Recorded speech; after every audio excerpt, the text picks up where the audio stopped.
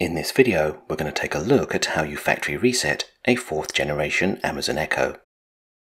As performing a factory reset will remove the device from our Amazon account and return the Echo back to its initial setup state.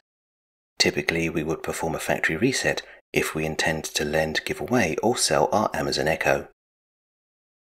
Before we start, please note that in order for your Amazon Echo to automatically deregister itself from your Amazon account, you will need to ensure that the device is connected to the internet.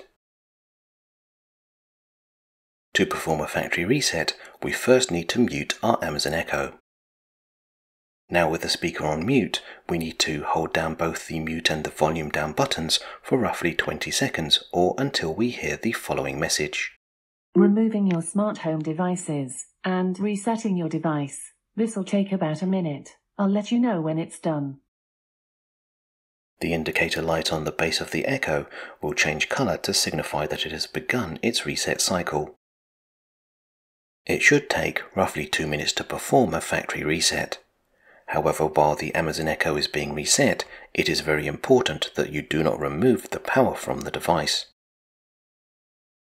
We will know that the Amazon Echo has been factory reset when we hear the following message.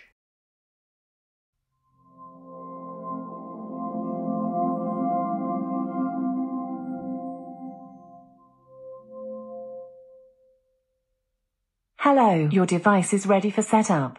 Just download the Alexa app and follow the instructions. Hallo, dein Gerät kann jetzt eingerichtet werden.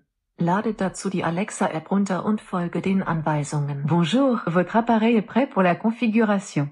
Téléchargez l'application Alexa et suivez les instructions. Ciao, il dispositivo è pronto per la configurazione. Scarica l'app Alexa e segui le istruzioni. Hola, el dispositivo está listo para que lo configures. Descarga la app Alexa y sigue las instrucciones.